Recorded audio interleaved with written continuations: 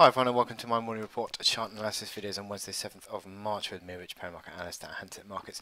We've got a renewed bout of dollar selling which is taking place, and also safe haven flows are coming through the markets. We've had a resignation by Donald Trump's chief economic advisor, Gary Cohen.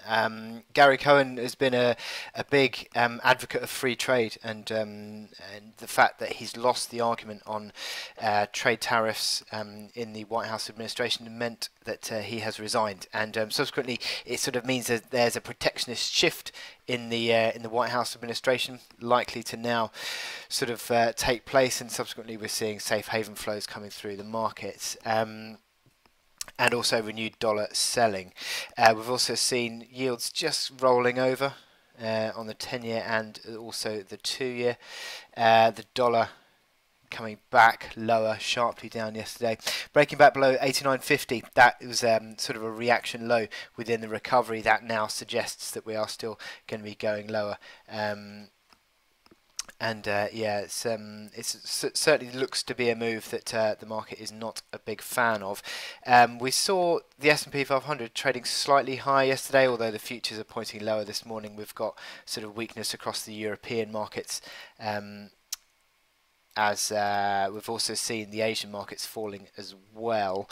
So this is all sort of playing out as a renewed sort of risk-off appetite on markets, and yeah, it looks to be sort of regaining the trends.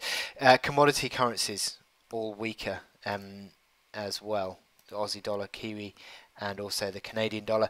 Oil price is lower as well, by about 1%, amid fears of what Trump's protectionist moves would do for global growth. And generally speaking, yeah, this is sort of risk-off sentiment coming through the markets. So what have we got to look forward to today on the economic calendar? Well, we've got Eurozone GDP. That's the revised number at 10 o'clock. Expected to that's the third reading. Expected to be just flat at 0.6%, which would be slightly down from last quarter.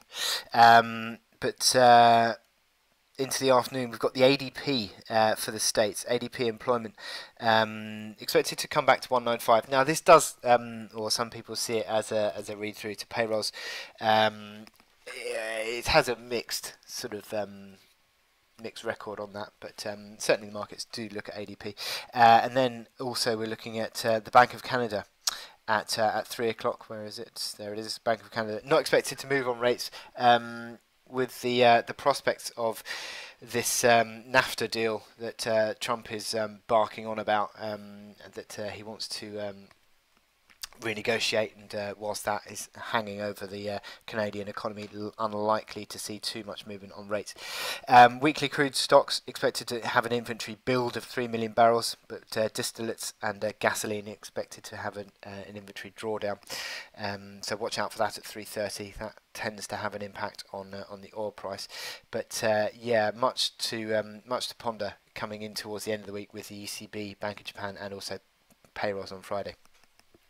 So we've got my chart today, which is the Aussie yen. Now we have seen the yen strengthening on a relative basis, certainly today, and the Aussie under a little bit of pressure. And certainly that has reversed that bullish candle that we saw yesterday. Interesting that that bullish candle hit 83.32, which was this resistance from these old lows back from February. So that old support becomes new resistance, market falling away. It did break that downtrend on an intraday basis, although I mean, you could argue it did on a closing basis as well, but I think the market is still sort of in this selling into strength trend, and you can see that with the momentum indicators, with the RSI again sort of ticking lower under 40. MACD lines sort of stabilizing a touch, but it'll be interesting to see now if that initial break of that downtrend channel does anything really, and the resistance at 83.30 in place there, I think is the key level to watch out for. That on a medium, near to medium term basis needs to be broken for the bulls to get any sort of real control near term, and whilst that remains in place, you're sort of still tracking lower highs, lower lows, selling into strength, and subsequently that's pretty much what we've seen today. A test of 81.50 was that. Sorry, let's go back on the daily chart. 81.50 was that kilo that we saw the other day. A couple of times it hit and was supported. That was the kilo seen back in April 2017, which is a massively important support because it would complete a big range or top breakdown, which yeah, that wouldn't be great on a, certainly on, if you saw a consistent closing basis below 81.50. That is not good. But for now, certainly the downside pressure remains in place with rallies being sold into. Hourly chart, you can see here, market rolling over at 83.30 area, old support, and again a little sort of minor lower high at 83.06. Now a test of 82 figure would be interesting. That was today's early morning low, 82.03, is it 203 or 206? 82.03, and that sort of is protecting now 81.50. So if you saw it below 82 figure, it would certainly suggest that 81.50 is back in play. So with that in mind, I wish you good luck in your trading, and I'll speak to you later.